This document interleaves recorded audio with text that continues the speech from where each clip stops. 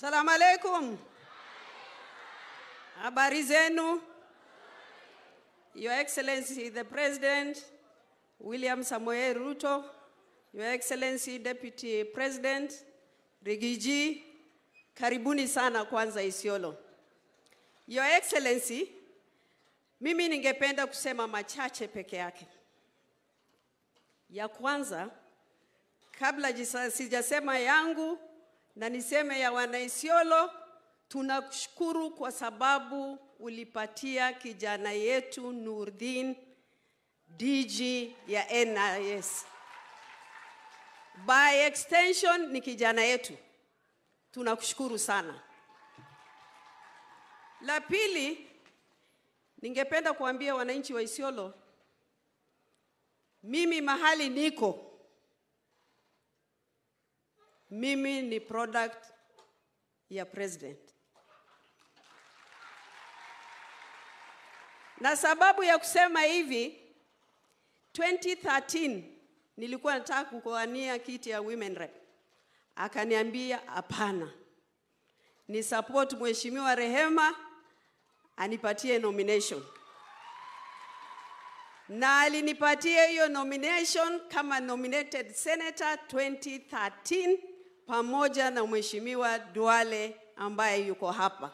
Kwa hivyo nawashukuru sana. Jambo la pili, Your Excellency, siasa ni mbaya na ni mzuri. Sisi kidogo tulipitana na wewe 2022. Inaweza kuwa by good luck or by bad luck. Kwako pia ilikuwa mzuri na kwetu pia ilikuwa mzuri kwa sababu tuliweza kupata hizo viti hata kama tulipitana. Lakini vile women rep yetu wamesema, sisi tulikuwa tukiomba kura, hasa wananchi walikuwa nasema, hata tukienda kwa rally wanakuambia we omba kiti yako, wachana na hii ingine. Na sisi tunakunja mkia, tunaondoka. Kwa sababu kama hatutafanya hivyo, tutapoteza yetu pia. So kwa hivyo, Mwenyezi Mungu amekujalia, mumepata kiti. Sisi wengine tulisupport mzee Kitandawili. Na tulimkampenia. Lakini la ajabu, tulipoingia bunge, tunaambiwa watu wa Isiolo hawajapigia kura Azimio. Kila siku nyimbo katika Senate na bunge, Jubilee haijapigia kura Azimio. Hiyo maneno ilitukera sana, Your Excellency. Sisi kama wajumbe wa Jubilee tumeita Uhuru Kenyatta as party leader tangu tulichaguliwa mpaka leo alikataa kuja kukaa chini na sisi. Na sisi tukawa mayatima. Tunanyanyaswa na ODM, tunanyanyaswa na Wiper. Tukakaa chini tukasema sisi wana Jubilee, tumechaguliwa na wananchi, ni lazima tujipange. Na tulijipanga, tukakuja kwako. Na mimi siwezi kuomba msamaha kwa kuja kwako, kwa sababu Jubilee wewe ndio umeanza ya kwanza. Ya pili, wewe ni baba yangu na ndugu yangu. Ya tatu, sisi wafugaji kama hatuko ndani ya serikali hatuwezi faidika. Hiyo barabara tunakuuliza hapa leo hatuwezi pata. So ni lazima tuwe ndani ya serikali. Na nilipokuja kwako, sijaambia watu wangu hapa Isiolo, nikafurushwa kama minority whip. Mimi nikasema, pahali iko intimidation, pahali iko harassment, mimi siwezi kaa.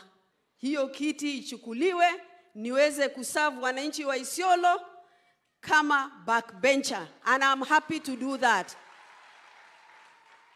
Your Excellency, mimi na kushukuru kwa sababu ulitushikia mkono wana Jubilee. Umenishikia mimi mwenyewe mkono, tumekaa chini na wewe.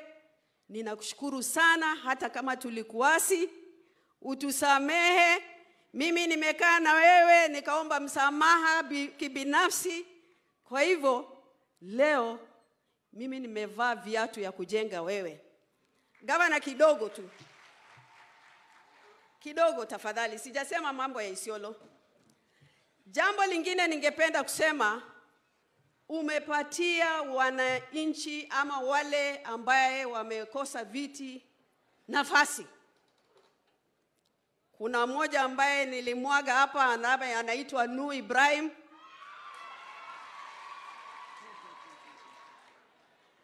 Mimi sina shida, apewe kazi. La pili, ako hapo nyuma yako. Unajua siasa hujui vile itaenda kesho. Nitaweza kuwa hai ama yeye asiwe hai. Mwenyezi Mungu ndo anajua. La pili, kuna vijana wengi ambaye hawajapata kazi. Na nimeambiwa nikuambie hivi. Isiolo ni cosmopolitan. Kuna communities ambaye tumewacha nyuma. Na nafikiria wakati tulikaa na wewe nilikuelezea. Ya kwanza, recruitment ya national government. Turkana community hawajapatiwa nafasi yoyote. Ya pili, Meru community hawajapatiwa nafasi yoyote. National. Ya tatu, Somali community hawajapata hata nafasi moja. Na kuna kijana mdogo ambaye anaitwa Omar ako hapo nyuma yako, aliwania kiti ya deputy governor, tunaomba umshikie mkono. Kuna Wasamburu, kuna Wakikuyu, hata kama my party leader amesema hajaona Wakikuyu. Kuna Wasamburu pia. So kwa hivyo tutakuletea chini ya governor. Tafadhali sana tunaomba wewe uangalie hawa communities wote ili wasiseme hawa Borana wanajiangalia peke yao, wanatuacha nje. Jambo lingine ningependa kusema ya Isiolo, Your Excellency, ni mambo ya lapset ambaye wenzangu wameongea. Nitakimbia haraka. Lapset ya Isiolo imesahaulika. Imekwama. Kwa hivyo tunakuomba uwashe hiyo engine, lapset ya Isiolo ianze na iendelee. Kuna station inaitwa Station 9 kati ya Isiolo na Garissa. Hiyo Station 9 ilikuwa ndani ya Isiolo, lakini jamii ya Garissa wamesettle hiyo area ambaye ina cause conflict. Kama watu wa Garissa wamechukua hiyo Station 9, sisi tunaomba Station 10 ama 11 tupatiwe sisi wananchi wa Isiolo. Your Excellency, mambo ingine ningependa kutaja, kuna mabarabara zimejengwa na Kura katika Isiolo Central. Hizo mabarabara ziko katika vijiji. Isiolo mvua ikinyesha huwezi kwenda nyumbani, unakwama. Hizo barabara zimekwama, ziko 8, tunakuomba tafadhali uangalie hizo barabara. Ni distance kidogo kama kilomita 10 peke yake. Your Excellency, mambo ingine ningependa kusema, tukienda Merti tunachukua 5 hours. Na wewe unajua Merti by air. Merti hata kukwaruza hiyo barabara for the last 10 years ya mara peke yake haijafanywa.